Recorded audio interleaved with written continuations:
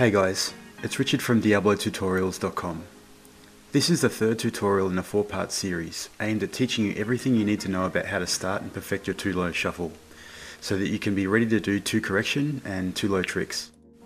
I suggest watching this series of videos from start to finish, so that you're fully aware of all the skills required as well as the problems associated with doing 2-low. A large part of learning 2-low is watching and understanding the timing of the Diabolo shuffle. Therefore, we'll spend a good amount of time focusing on this timing. If you want to learn about how to start 2 Diabolos, either with an assistant or on your own, or to do correction, click on the appropriate links. However, I highly recommend watching each tutorial in order so that you fully understand and can master all of the very important basic techniques.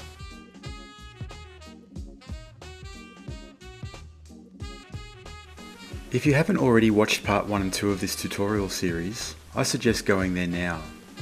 Part 1 will show you how to start the shuffle with some assistance and how to use your left hand to keep it going. And part 2 will cover how to start the shuffle on your own. This is a must if you want to be able to progress further with your 2-low.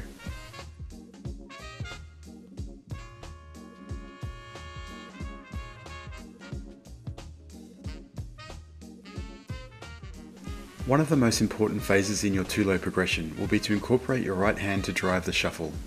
If you don't do this, the shuffle will always be slightly out of time, and it's much harder to do tricks and correct the Diabolos. Therefore, you should dedicate a good amount of time to make sure your right hand is working as much as the left. Watch how the right hand forces the Diabolo down along the string. This makes it easier to keep the shuffle going and will give you greater control over the timing.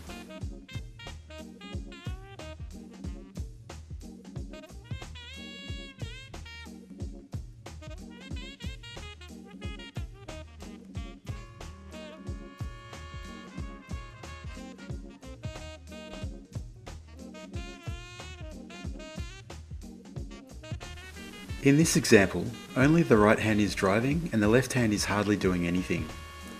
While this isn't the desired way to run your shuffle, it's a good example of how important the right hand drive is to keep the Diabolos going.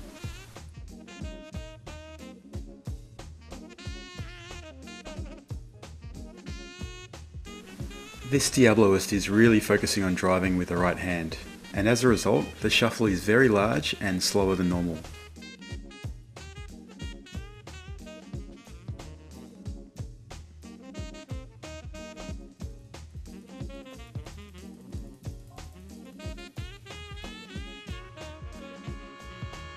This diaboloist is still working to bring his right hand into play with the shuffle. However, he's only using his left hand to lift. The result is that it's harder to keep the timing and the shuffle pattern isn't clean.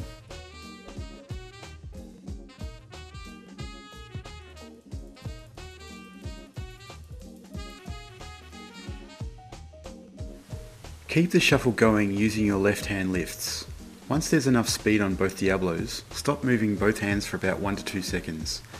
Feel the timing of the Diabolos, then begin driving with your right hand.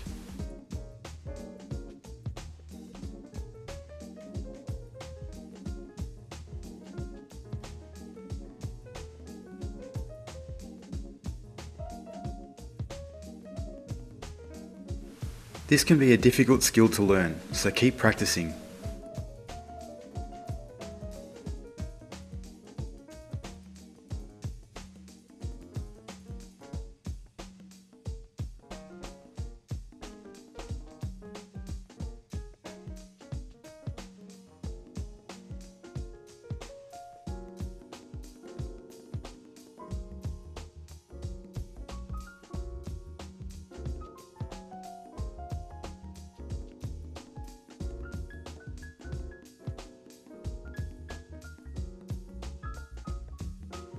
Some Diaboloists find it easier if they move their shuffle to the left.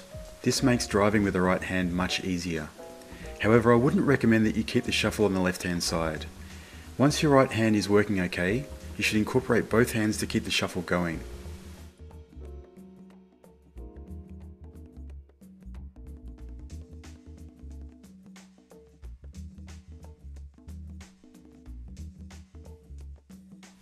It's very important to keep the shuffle centered.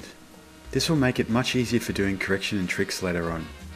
Imagine a line running down the middle of your body. It should be between both your left and right hands. Also, try to keep your hands at the same height.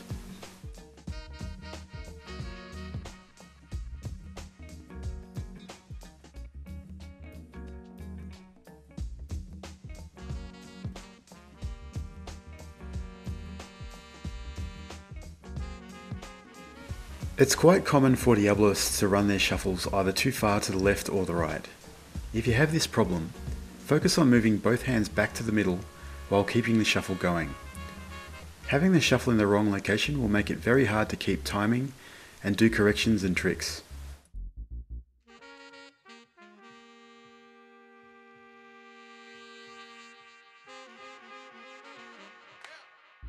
Keep your arms relaxed and bent at the elbow in a 90-degree angle. Your hand should be in position as if you're playing the piano. Watch how this diaboloist is using both his left and right hands with very minimal movement in his arms. His wrists and hands are doing most of the work with only very subtle movements and perfect timing. The best way to perfect your shuffle is to put dedicated time and practice into it. Keep focused on the positions of your hands, arms and body while you're doing the shuffle. Also, filming yourself is an excellent way to find and correct flaws.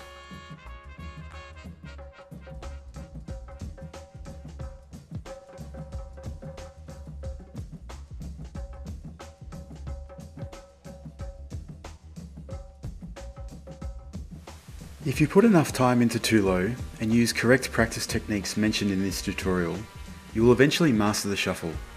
Keep persisting and let me know if you have any questions. Good luck!